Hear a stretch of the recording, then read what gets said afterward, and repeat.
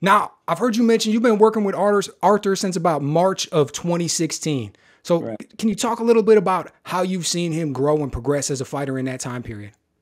Well, the thing, I work with him on specific things like his jab and his body punching. Those are like the things that I like to focus on. And, Mm, I think he's improved in those areas.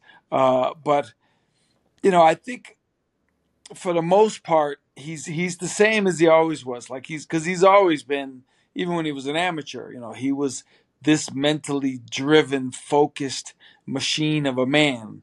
mm, I think he's improved as a professional over the last years, in terms of his body punching and his jab, and I think his angles, and he's using the ring. I think a lot of people, when they see him, they think destroyer.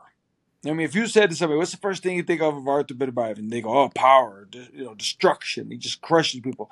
I think that overshadows the fact that he's a very good boxer. He's very calculated and technical, and he works on his technique all the time. He wants to work on his technique all the time. Like when we're in the gym, we don't work on really power, to a degree, but mm. the goal is never to win by knockout with him. It's always to win by decision. And I think he's different in that regard because a lot of guys who can punch really, really hard, I think they know that. And they kind of gear their training towards that power. But with him, we're working always towards, assuming we're going to go the distance and we have to win on points.